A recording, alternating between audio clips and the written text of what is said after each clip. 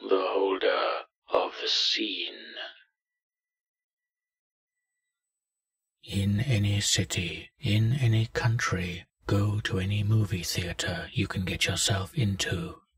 Before you even attempt to try this holder, you must have retrieved the object from the holder of the lens first. Otherwise, you will only be able to enjoy the movie and the endless pain that this holder can bring. Once you enter the theater, look around for any movie that you wish to see. It shouldn't matter. However, the gorier the movie is, the more likely the holder will be there. Once you find one you may enjoy, buy the ticket and enter. Make sure you will enjoy it, for this may be the only thing you can take enjoyment from in the visit. Enter the movie room. Once you do, immediately stop and put on the glasses. There should be one person in the theater that you cannot see when you put the glasses on, and when you take them off, he will reappear in the same position you first saw him in. If not, then have no fear. Nothing will happen, and you can enjoy the movie in peace. Once you find the disappearing man in the theater, find a seat next to him. Watch the movie, and if possible, make light conversation with people sitting next to you, but not to the man. After a while of watching the movie, which could take some time, the man will say one of two things, deciding your fate. If he says, "I don't know why I paid for this," then you must tell him, because you thought it would be worth it.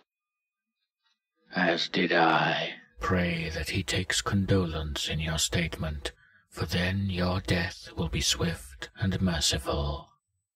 If not, then you are beyond hope. However, if he says to you, "Pay close attention to this part," you must watch the screen. Pay attention to everything that is shown.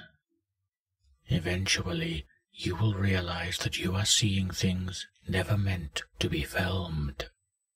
Demons of an inexplicable nature will begin to slaughter everyone on the screen, and things of a worse nature will appear, things never meant to be birthed by beast or man.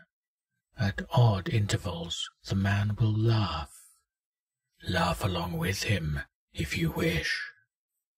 You may be laughing out of insanity by now. If not, then the man will turn to you and say, "Well, what did you think?" You must respond to this in only one way. I could tell you, but you know what I think. What of you? The man will chuckle to himself, then nod.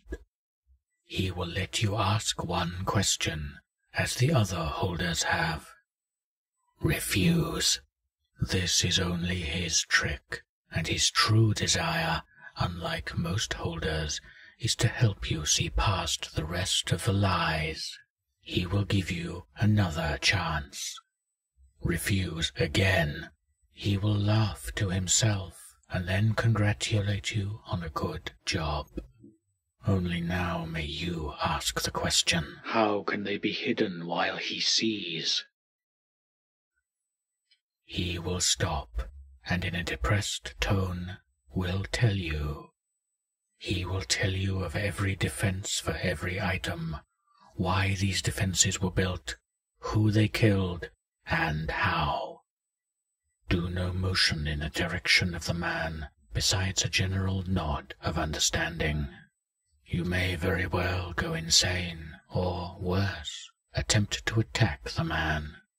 However, if you manage to sit through the ordeal, you will be asked to leave by a member of the theater's staff. The man will excuse himself and leave, and you will be urged to as well. However, don't go just yet, but instead take the glasses again and look into the seat that the man was sitting in. You will see a small cloth suitable for cleaning glasses. Pick it up and leave. This cloth is Object 498 of 538. Use it on the glasses to see the things that hold them together. To see anything else is a travesty.